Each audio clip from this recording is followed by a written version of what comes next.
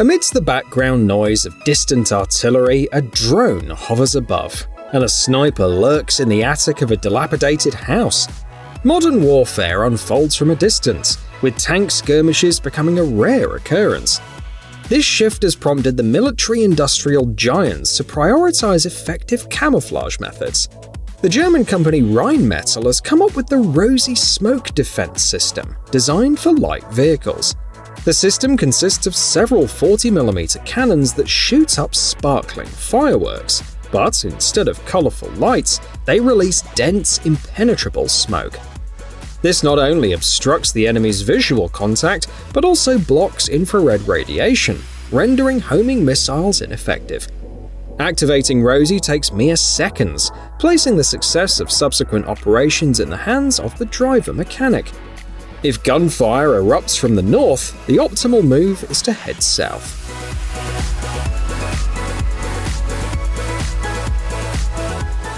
Nothing beats hands-on training out in the field. Soldiers worldwide need to master skills like grenade throwing, target shooting, and maneuvering on the battlefield. Galvion Warfighter training system acknowledges the importance of these basics, but suggests adding a practical touch by simulating assault operations in their own lab. They vouch for their gear's optimal performance.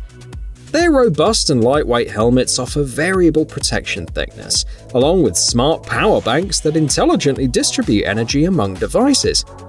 The power bank autonomously decides where to channel more power, be it the night vision gear or the GoPro. The company's pride lies in its training facility, fitted with security cameras in every nook. Participants wear augmented reality goggles and engage in realistic raids that look like a Counter-Strike match from the outside. It even makes you want to join in, but not as a terrorist, of course.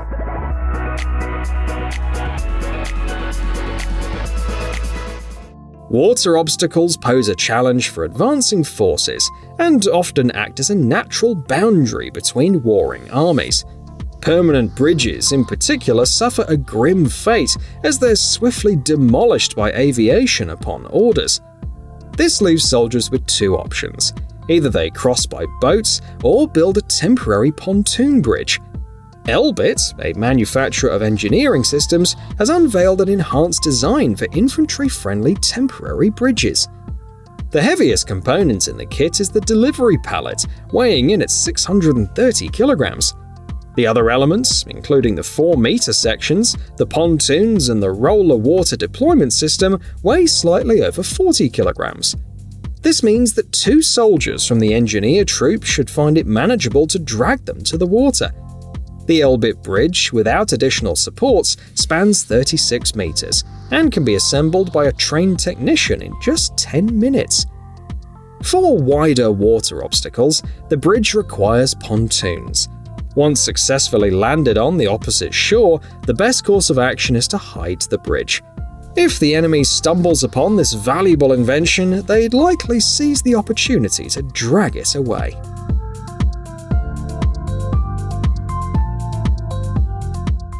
Drones have seen improvements each year, yet their 4-propeller frame remains unchanged due to its proven benefits in speed and stability. However, engineers at Vapor decided to diverge from the norm by presenting a compact electric helicopter for the military. The standout feature of this development lies in its impressive flight duration, ranging from 70 to 105 minutes, depending on the configuration. A significant leap compared to drones that typically operate for no more than 40 minutes. Moreover, the helicopter is equipped with a system for generating 3D terrain maps, although the rest of the specifications are rather ordinary. The device has a payload ranging from 4.5 to 10 kilograms, a built-in camera offering a quality similar to that of the DJI Mavic 3, and a sizable case. Carrying such a load on the front lines would make one vulnerable to aerial attacks, so it's much safer to navigate through positions on an armored personnel carrier, especially one based on the indestructible Toyota Land Cruiser 79.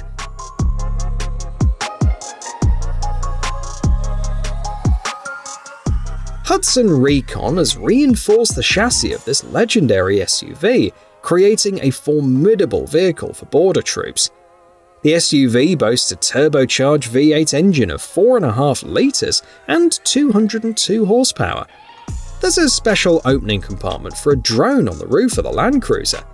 Interestingly, even on this off-road powerhouse, transporting a regular drone is far more manageable than lugging around a helicopter from Vapor.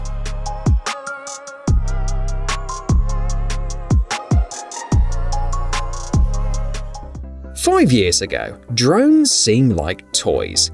Affordable models had a 360 by 240 pixel camera resolution and were sold next to classic remote control cars.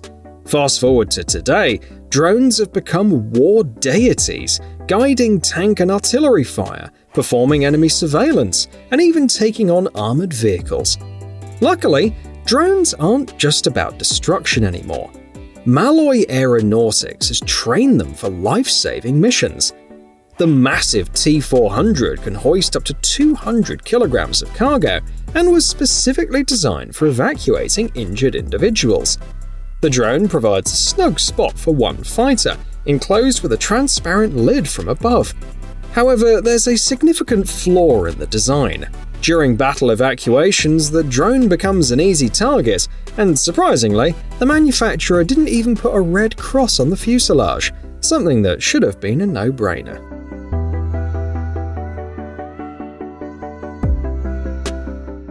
A true man doesn't film stuff with a video camera, nor with a phone. He films with a scope. The optics company TeledyneFlir just released the ThermoSight HIS HD. It's a device that can film videos, but here's the kicker. This scope can see bullets up to 2,200 meters away. Not tracers, but just regular bullets. It's got an image sensor with a cryo cooler and processors that react to the heat from the bullet. The scope weighs over 2 kilograms. The makers say that it's a must-have for snipers, machine gunners, and scouts. Now, how do you figure out if you're in the crosshairs or just getting your picture taken?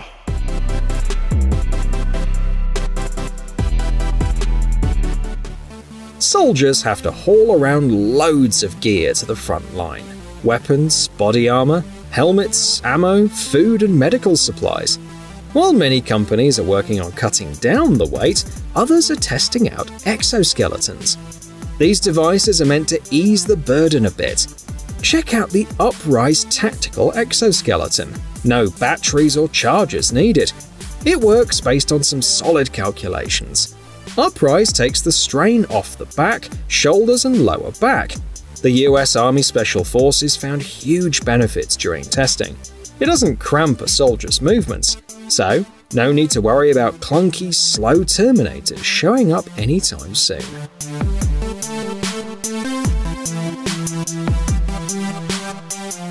As one artillery designer once said, a tank is basically a cart with a cannon. RCV EMAV backs that up 100%. This unmanned platform with a hybrid engine can adapt to all sorts of add-ons. You can hook up a tank turret, an air defense system, a rocket launcher, or even a telescopic crane. And if you're not gearing up for a war but still dig the RCV EMAV, there's a loader module with a pitchfork. Turn your routine gardening chores into a thrilling adventure. The platform can hit speeds up to 80 km per hour, and with a full tank and a juiced-up battery, it can cover over 320 kilometers. It's easy to transport by helicopter or transport aircraft. Now, we'll have to wait and see if the good old tanks will hold their ground.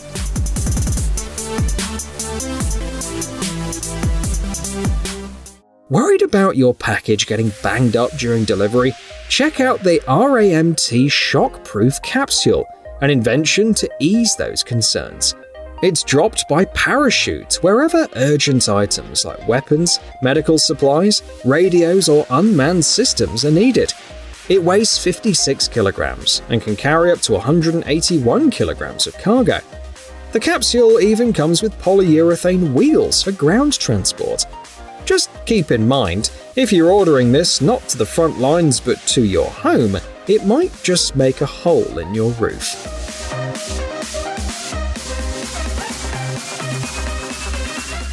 Remember the movie The Hurt Locker? Jeremy Renner strolled around in a massive suit, defusing warheads. Nowadays, robots handle those risky jobs. Kinetic's been manufacturing the TALON android since 2000. They're a go-to for law enforcement and first responders. These robots are pros at dealing with both pro-planted explosives and makeshift bombs. TALON's been on multiple trips to Iraq and Afghanistan. The 6th-gen robots are gearing up for production. These mechanical sappers roll on tracks and sport a telescopic arm with a video camera, perfect for checking under a car or an APC. TALON's creators even share videos of the robots surviving blast waves, even though they don't show what happens to those video cameras on the arm in the end.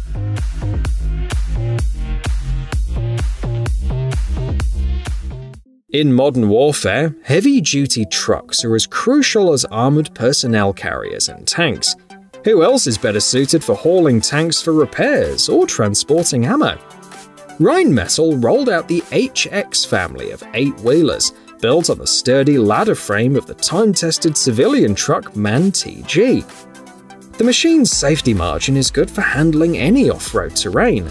It rides smoothly thanks to the suspension system with long rubber springs, shock absorbers and stabilizers.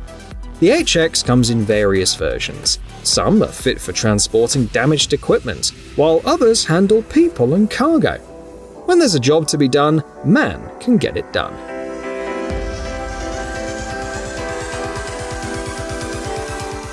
Fun fact: military pilots still use a night vision gadget tucked under their helmet for night flights. Weighing in at 500 grams, it puts some extra load on the neck. Luckily, BAE Systems Corporation is working on a solution.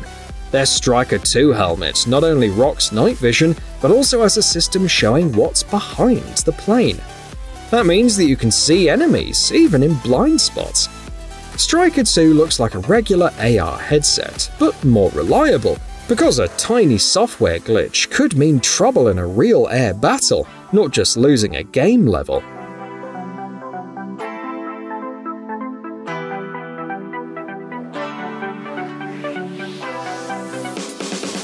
You won't find this helmet in stores, and who needs it without a fighter jet anyway? But there's a shock-resistant helmet from 8 on the shelves. It cuts injury risk with special pads that absorb and spread impact energy. The pads also soak up moisture, making it a hit with cyclocross fans. This helmet starts at $230.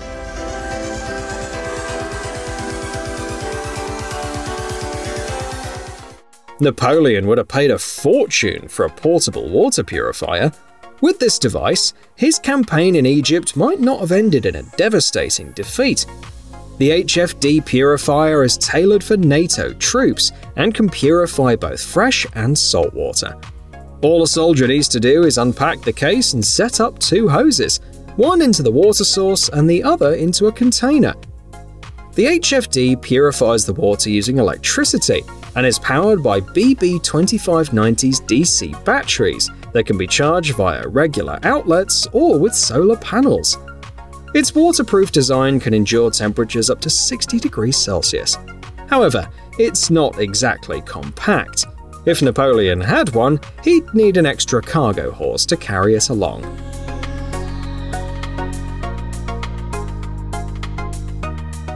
During World War II, the Soviet Union actively used anti-tank dogs. These were real animals with mines strapped to their backs. They were trained to throw themselves under enemy tanks. The 21st century doesn't tolerate such brutal methods of war.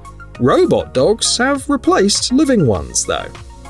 The invention features a short body and 4 springy legs. It has an RPG-18 mounted on its back, which is supposed to be controlled remotely. The authors proudly presented the project in August 2022. But we mustn't forget that similar developments appeared at Boston Dynamics much earlier. Only scientists from the eastern United States used robots to transport goods without ever thinking of attaching a grenade launcher to the top.